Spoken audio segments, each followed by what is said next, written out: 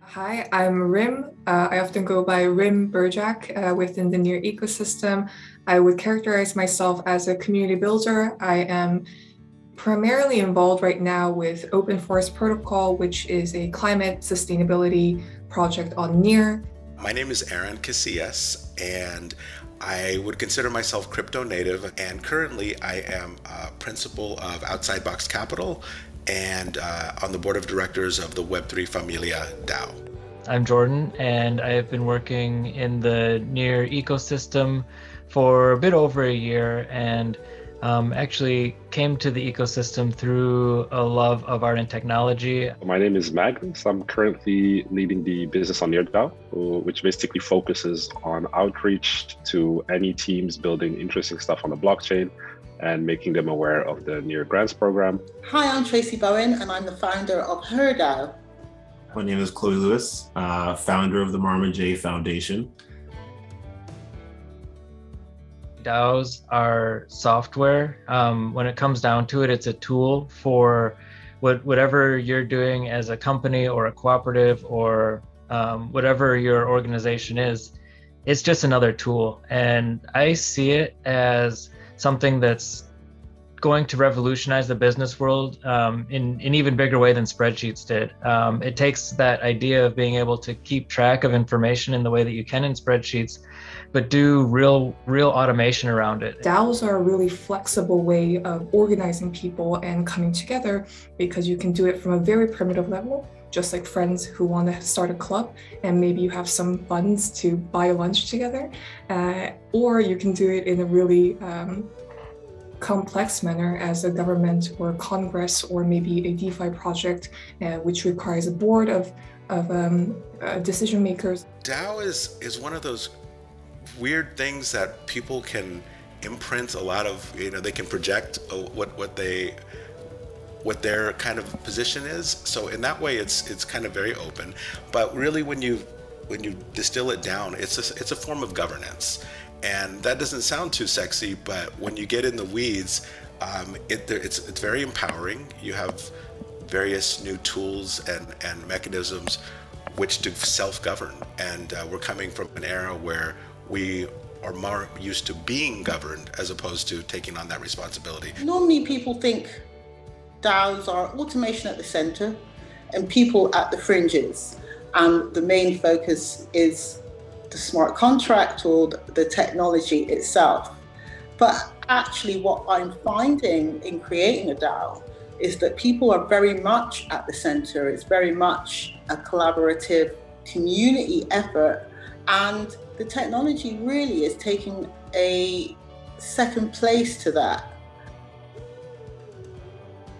I just think because the traditional ways of work don't really benefit people.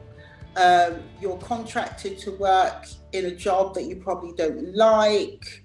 There's really unattractive hours, really unattractive wages. You probably don't feel like you have much of a voice. All of these things conspire to make traditional work practices and traditional work organizations not very nice to be in. DAOs come along and they give you this great option of work whenever you want, kind of be your own boss. You automatically have a say in the running of a project. You can, vote with your wallets. You can, have all of this freedom, which you don't necessarily get in a traditional organization. And I think that is the real, selling point of DAOs. And I think that's why people are rushing to DAOs to fulfill their kind of work lives and their kind of dreams. There's lots of good reasons to set up a DAO. I think that one of the most attractive things about a DAO is the autonomous nature of it, the way that you can automate a bunch of things. So that on Near, what that means is that any function call on any smart contracts, you can call from a DAO. So anything that you could do as an individual user, you can perform that action as a group. But it can also be used for things like the recent Unchained DAO, which is collecting funds for humanitarian relief in Ukraine. Last year we did similar DAOs for COVID relief in Vietnam, and also flooding in Henan, China. So I definitely hope we continue to see a lot more collaboration between DAOs in terms of how they fund and own projects. Like if we're in this ownership economy and if we're so happy we can finally own the internet as individuals, I'm hoping we start seeing communities own things together or fund things together. For me, I feel like NEAR is the blockchain for the consumers, for the masses as well. NEAR makes it easy for Web2 natives to make the transition. And I feel like that's a unique position that NEAR has, because even if I had to compare with other chains, I don't really feel like any of them is actively tackling that problem. It's still a developers first type of world. And that's where I feel like NEAR has an advantage. Apart from that, also just a responsibility towards the planet, being carbon neutral, very important as well. NEAR have been one of the prominent organizations to really walk the walk. Because a lot of people talk about diversity, a lot of people talk about inclusion, but they don't actually do much, or they don't actually have a strategy to bring this about. NEAR are really serious about diversity and inclusion. They earmark funds, they have programs, they're quite well distributed around the world.